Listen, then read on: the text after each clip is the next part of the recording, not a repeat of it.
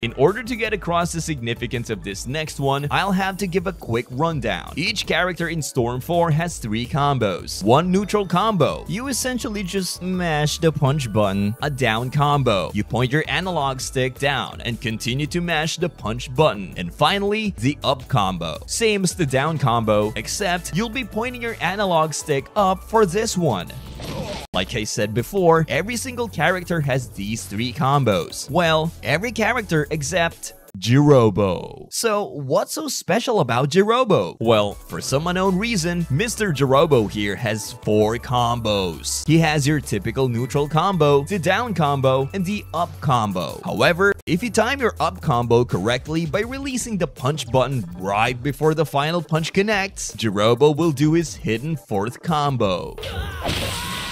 If timed correctly, instead of lifting the opponent into the air, Jirobo will grab the opponent and either smash them into the ground or throw them away.